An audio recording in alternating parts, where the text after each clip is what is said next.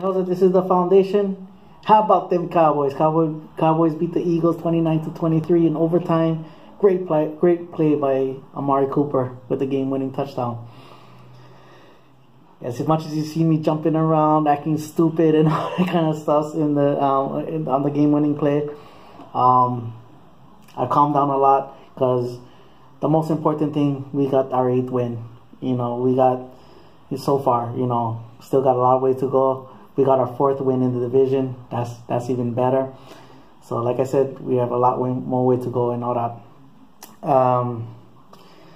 Well, part of the reason why too I was overly excited because I haven't had a beer yet. This game has so much emotion going on. I was just like, what the hell, I mean, a guy that I used to work with years ago. He's a big Eagles fan, and as soon as that fumble happened, I was like, okay, now I'm gonna be distracted because me and him's gonna have a back and forth. They missed the call, and my response was simple. Last game, what happened? Shut up. Last game, what happened? Shut up. No, come on. Let's be real. I'll admit it right now. Yeah, we got away with that play. But tell me, what happened in the last game we played? You guys got 0 penalties called. 0. So it is what it is. I mean, and that was part of the reason why the emotions was going all crazy because, the referees, was horrible this game. There was calls both sides that was just stupid, But that's neither here or there. I mean, the other thing is, our offense, Zeke runs the ball well to start off with. Our defense is balling. We squander again in the red zone. 6 points. Our defense again shuts out a team. 6 points in the first half.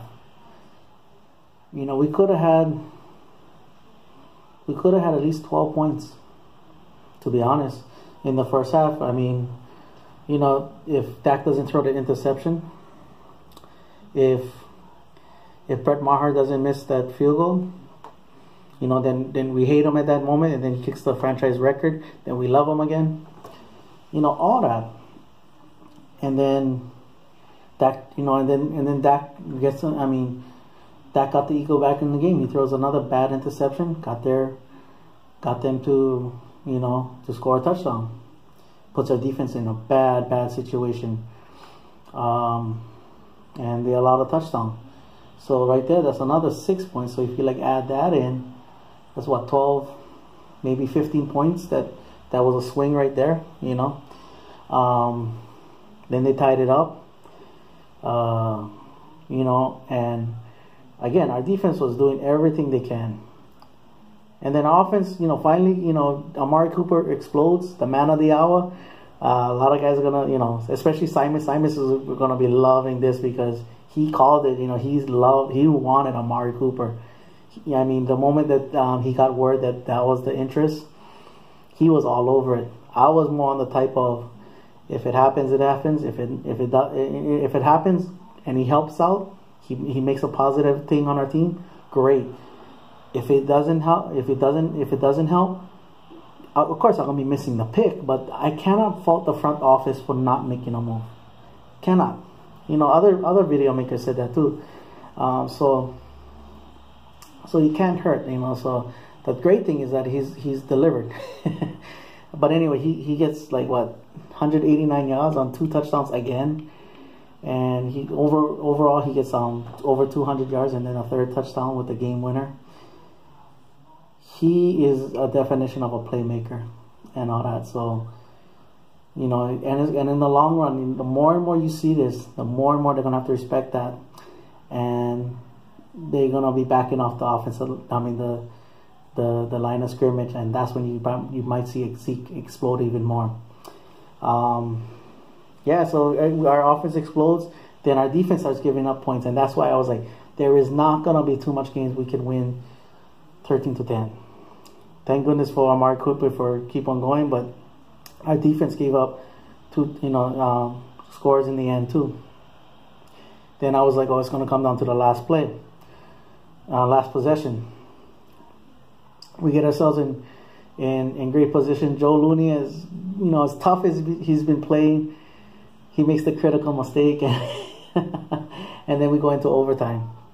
And then our tight ends, Blake Jarwin, I gotta give him a shout out. He contributed in this game. Dalton Schultz showed up a little bit. Michael Gallup, I feel bad. He could have at least 3-4 touchdowns in the last 2-3 games, but as it is what it is. On the final drive, Zeke came alive. Rod Smith came alive too in this game at certain times. So a huge shout out to him. Again, like the emotions, Zach Martin went down. I was like, and it's sad to say that our offensive line is probably our third worst position group on the team. I know we have injuries there, but it is what it is. It shows. Our return team, our special teams return team is probably the worst. Tight ends, even though they showed up today, tight ends has been very bad too. But our offensive line, which I never thought I'll be saying that. But, Tyron Smith is not playing the same way that he used to, or not in the beginning of the year, or in the middle part of the year, before his stinger. Joe Looney, while he's been very, very tough, filling in for Travis Frederick. He hasn't been perfect. Zach Martin has been battling injuries.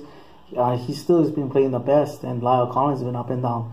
Connor Williams, you cannot, we've expected for so many years. Tyron Smith, plug in. Travis Frederick, plug in. Zach Martin, plug in. Lyle Collins, plug in.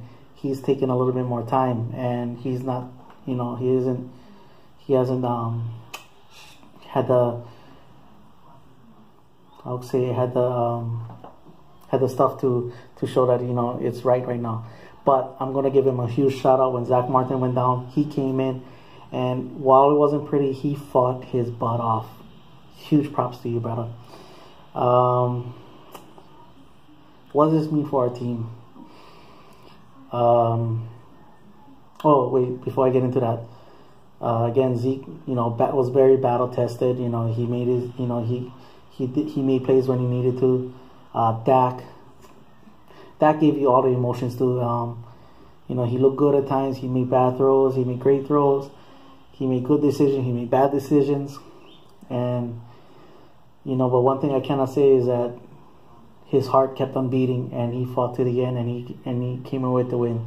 So I think it might be a career game for him. But you know what though? As long as we get the win, I could care less about career yards, career touchdown. I don't care about that. Get us the win. I want to see you play better. Moving forward, what does this mean for our team?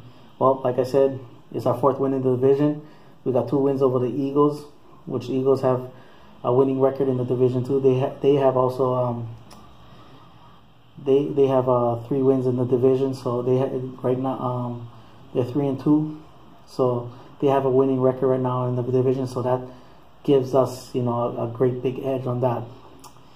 I don't know who we play next. I forget. I'm too excited right now. I want to celebrate. But moving forward, our offense has got to play better, and that's the great thing. Still, yet, as much as I'm frustrated, the positive thing is that our offense still hasn't. I feel we can be better, and it's shown at times. If we ever click on offense and really complement our defense, that we have to wait and see on that. It may not ever happen, but if that ever does, look out. All right. Anyway, again, I don't know who we play next week, but let's get another win. Let's not, I know the Eagles have a hellacious schedule. You know what though? I'm gonna give them every credit in the world to try and shock the world over there. We shocked the world with the Saints. Shocked. They can shock the Rams. So it's not over. So there's a lot of games to be left to be played. All right, I'm gonna go celebrate now. Mahalo for watching. Paniola boys, and like always, go Cowboys.